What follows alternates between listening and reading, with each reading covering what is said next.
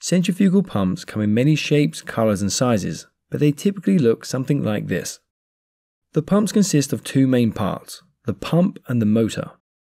The motor is an electrical induction motor which allows us to convert electrical energy into mechanical energy. This mechanical energy is used to drive the pump and move the water. The pump pulls water in through the inlet and pushes it out through the outlet.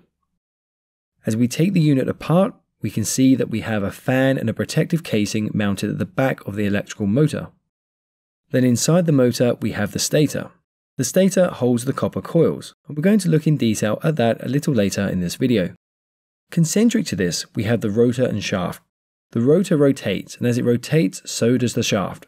The shaft runs the entire length, from the motor and into the pump. This then connects into the pump's impeller. Some models of centrifugal pumps, like this one, will have a separate shaft for the pump and the motor. Separated shafts are joined using a connection known as a coupling. Coupled pumps will usually have a bearing house which, as the name suggests, houses the bearings. The shaft continues into the pump casing. As it enters the casing, it passes through a gland, packing and the stuffing box which combine to form a seal. The shaft then connects onto the impeller. The impeller imparts centrifugal force onto the fluid which enables us to move liquids such as water through a pipe. The impeller is enclosed within the pump casing. The casing contains and directs the flow of water as the impeller pulls it in and pushes it out. Therefore, we have a suction inlet and a discharge outlet. At the back of the electrical motor, we see that the fan is connected to the shaft. When the motor rotates the shaft, the fan will therefore also rotate. The fan is used to cool down the electrical motor, and it will blow ambient air over the casing to dissipate the unwanted heat. If the motor becomes too hot, the insulation on the coils inside the motor will melt, causing the motor to short circuit and destroy itself. The fins on the outside perimeter of the casing increase the surface area of the casing, which allows us to remove more unwanted heat. The electrical motor comes in either three-phase or single-phase configuration, depending on the application. The rotor is connected to the shaft, and the shaft runs from the fan through the rotor all the way up to the impeller. This way, when the rotor rotates, so will the impeller. So now, by creating the rotating magnetic field within the motor, we spin the rotor, which spins the shaft, and this spins the impeller.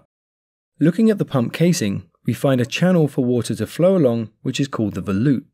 This volute spirals around the perimeter of the casing up to the pump outlet. This channel increases in diameter as it makes its way to the outlet. The shaft passes through the seals and into the pump casing, where it connects to the impeller. There are many types of impeller, but most will have these backward curved vanes which will either be open, semi-open or closed with some shrouds. These backward curved vanes do not push the water. The curves rotate, with the outer edge moving in the direction of the expanding volute.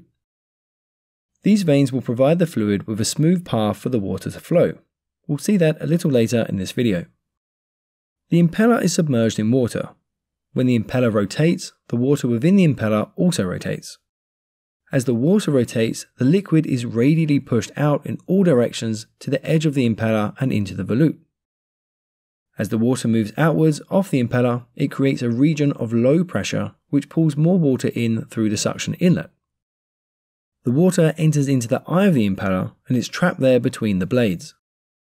As the impeller rotates, it imparts kinetic energy or velocity onto the water. By the time the water reaches the edge of the impeller, it has reached a very high velocity. This high-speed water flows off the impeller and into the volute, where it hits the wall of the pump casing. This impact converts the velocity into potential energy or pressure. More water follows behind this and so a flow develops. The volute channel has an expanding diameter as it spirals around the circumference of the pump casing.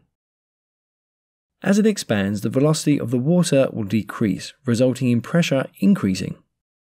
This expanding channel therefore allows more water to keep joining and converting into pressure. So the discharge outlet is therefore a higher pressure than the suction inlet. The high pressure at the discharge allows us to force the fluid through pipes and into a storage tank or around a pipe system. The thickness of the impeller and the rotational speed affects the volume flow rate from the pump. but the diameter of the impeller and the rotational speed will increase the pressure it can produce.